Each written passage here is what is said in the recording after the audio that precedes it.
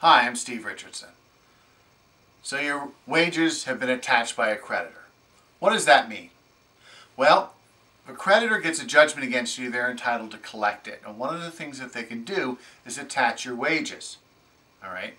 Now, they're entitled to send a notice to the employer to take a certain amount of money out of your pay every pay period.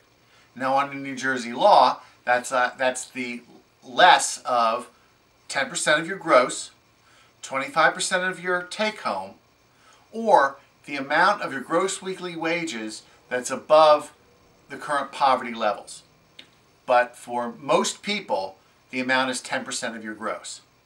Now, you can only have one wage execution at a time, so only one creditor can attach them. The rest of them have to get into line. It doesn't matter whether you can afford to have that much money taken out of your salary. Doesn't matter. The creditor has a right to attach your wages and take that portion that's calculated under the New Jersey statute. And that will continue until you no longer have that job or until the judgment is satisfied.